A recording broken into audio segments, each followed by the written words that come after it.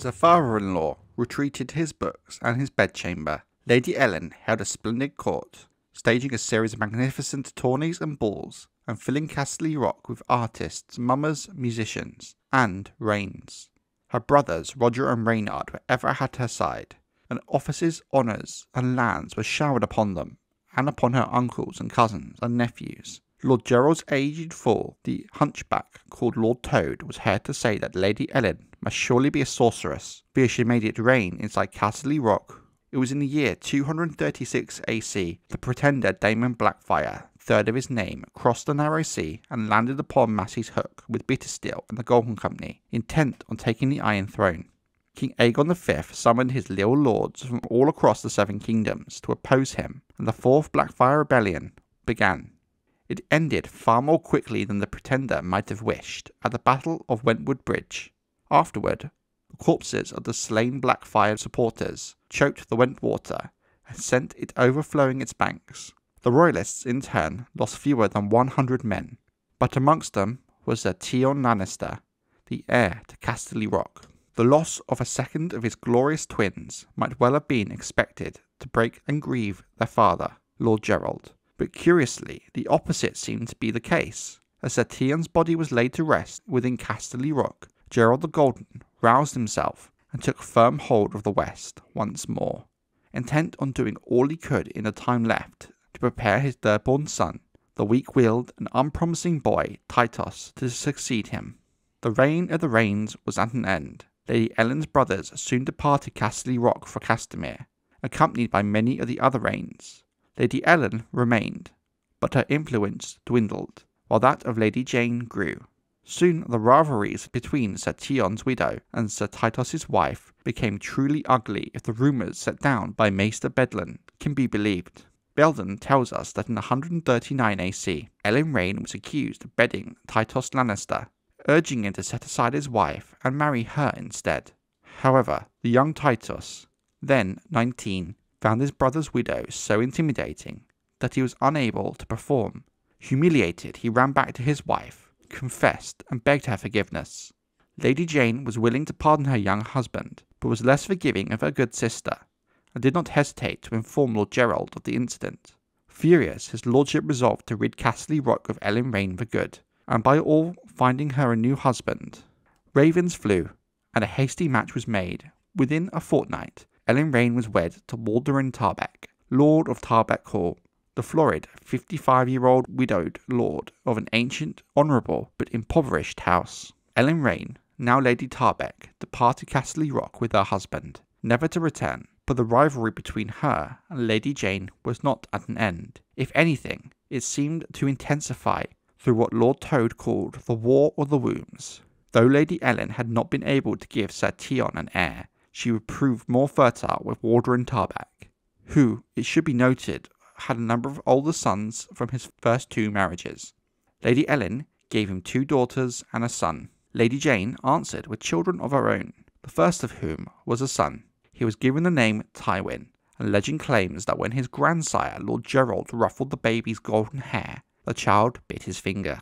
Other children followed in good course, but Tywin, the eldest, was the only grandchild his lordship ever knew.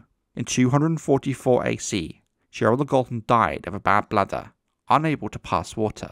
At the age of 24, Tytos Lannister, the eldest surviving son, became Lord of Casterly Rock, an office for which he was manifestly unsuited. Lord Tytos Lannister had many virtues. Slow to anger and quick to forgive, he saw good in every man, great or small, and was too trusting by half. He was dubbed the Laughing Lion for his jovial manner, and for a time the West laughed with him. But soon enough, more were laughing at him instead. Where matters of state were concerned, Lord Tytos proved weak-willed and indecisive. He had no taste for war, and laughed away insults that would have had most of his forebearers shouting for their swords.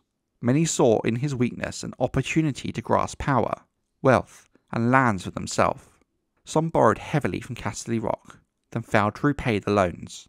When it was seen that Lord Tytos was willing to extend such debts, even forgive them, common merchants from Lannisport began to beg for loans as well. Lord Tytos's edicts were widely ignored, and corruption became widespread. At feasts and balls, guests felt free to make mock of his lordship, even to his face. Twisting the lion's tail, this was called, and when young knights and even squires vied with one another to see who could twist the lion's tail the hardest. It is said that no one laughed louder at these japes than Lord Tytos himself.